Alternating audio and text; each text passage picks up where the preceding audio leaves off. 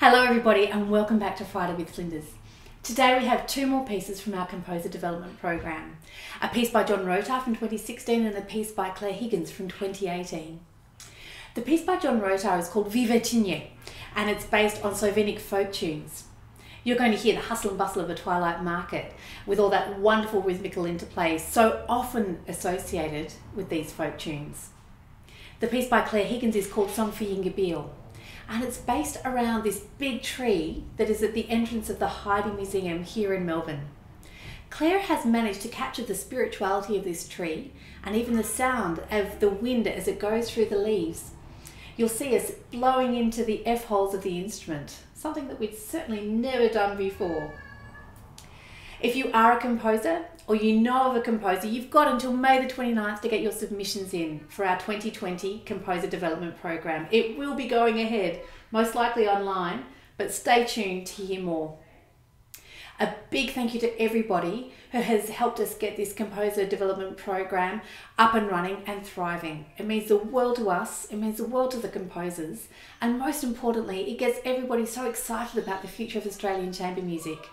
Huge thank you to John ROTAR, a huge thank you to Claire Higgins, and a huge thank you to all of you for staying with us on the journey. Enjoy these pieces, and we'll see you next week.